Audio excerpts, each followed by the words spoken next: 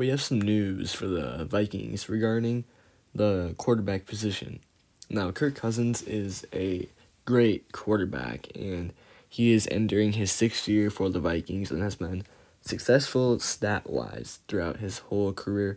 And now what I mean by this is he's put up great numbers every single year of his career, but one of his biggest critiques is that he cannot get anything done, and he cannot win big games in the playoffs or during the regular season, including primetime games. And it got blown out of proportion this year when he lost to the Eagles. And yes, it was his fault for throwing a couple of picks, but it wasn't just his fault. But it went away. The stereotype went away after they went 8-1, and then 8-1. But then they lost the Cowboys again, and then that stereotype got brought back up again, and then it went away for a while. Then it got brought back up at the Packers game, and then went away again, and then they lost the Giants in the playoffs, and that just further solidified it. Now, Cousins, matter of fact, he's a top 10 quarterback in the NFL, and he's not even a top 10 paid quarterback in the NFL, and he's a great quarterback, but he can never win the games that truly matter the most in the playoffs. And I love Kirk, but sadly, this is the end of Kirk's tenure with the Minnesota Vikings, as Kirk Cousins offered to take a discount on his salary cap contract in exchange for an extension, but the Minnesota Vikings turned it down because they are intrigued or interested in getting a player on a rookie deal for the quarterback position. So essentially, we're probably drafting a quarterback in the next 2 years. Now, the thing is, I don't know if we're going to be playing the last year of Kirk's deal or drafting a quarterback this year and making a big move draft day, moving up a little bit, drafting quarterback, and having him learn behind Kirk. But I don't think that's going to be the case. If that's going to be the case, I think it's going to be Will Levis. Other quarterbacks are going top 5, and I don't think it won't be anybody else besides Will Levis. So if we're going to get a quarterback in this year's draft, it's Will Levis. And I think he'd sit behind Kirk for your mentor. And I did make a video about this in the past, so go check that out. Now, this news kind of tells us that this is Kirk Cousins' last year in Minnesota as a Minnesota Viking, most likely. Now, that might not be it, but it's probably going to be what's going to happen.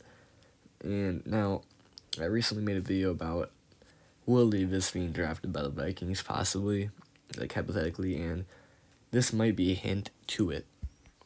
And I think that this is a big possibility for the Vikings, as you can draft a young stud quarterback who has huge potential and then become a starter after sitting behind Kirk Cousins for a year and learning, developing, really getting that accuracy down so he can perform at a high level in the NFL, which I think Will Levis can, but I think he needs the right situation, which he has the best receiver in football, one of the best tight ends in football, a great running back in Dalvin Cook, who is still here as of right now. I'm making this video on March 27th.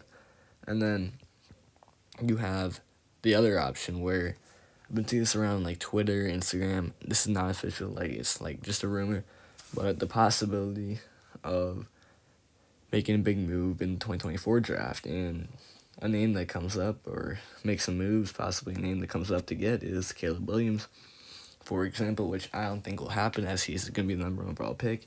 I believe if he plays like he did last year, and he is worth the number 1 overall pick. But one of the possibilities is trading into the top 5 to get Caleb Williams, and hopefully we're not that bad, but one of the possibilities is trading Kirk Cousins, and I've been seeing that around. Now, if the trade was going to happen, I think we'd get a 2024 first-round pick, 2024 second-round pick, 2025 second-round pick, and a 6th-round pick. Just threw some years in there. I think Kirk Cousins would be worth a huge haul, as he's still relatively getting better and he's in his prime with the Vikings. But I think really Justin Jefferson makes him extremely good. But I don't know how he'd do on a different team. But I think the Vikings could get that for Kirk Cousins, and then I really think it's key for the Vikings to be able to develop a quarterback and not rush him into anything. So it'd be ideal to keep Kirk Cousins as a mentor quarterback for a year after drafting a quarterback. Really get him to learn the system, learn the play action, just get ready to be a starter before throwing him into this huge I'm not gonna call it a mess, but this mess of being the being a starting NFL quarterback and not having Phil Rush, but letting him have feel time to develop and really get a feel for the game. This might not be the case, but I think my top 2 prospects are Will Levis and Caleb Williams, who I'd love to have, but I don't think we will get him because he's going to be a number one pick, top 5 pick, and I don't think the Vikings will be that bad. But if we are that bad, I'd love to get him. Anyway, hope we're not, because I don't want to watch a 3-14 season. But anyway, on the other hand, this is all speculation, and it's probably not going to happen, but it's just fun to think about what would happen. Now, the reality is, though, Kirk Cousins will probably not be back in 2024. This is his last season as Viking, most possibly. This will be his last year in Minnesota, and I think we just gotta enjoy Kirk Cousins while we can, because we don't know what the future of quarterback will here would look like. And I think we gotta take time to appreciate how great of a quarterback Cousins has been. He's been taking hits, he's been getting battered, he's been making plays. It's just we haven't been able to win playoff games, and I know he's only had 1 playoff win, but I think people hate on Kirk too much. I really love Kirk Cousins, as he is one of my favorite quarterbacks in the league, because I'm a biased Vikings fan. I still love Kirk, though.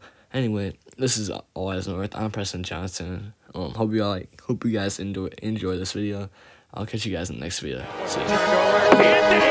For 3-on-2. Brutus to Marshall. He scores!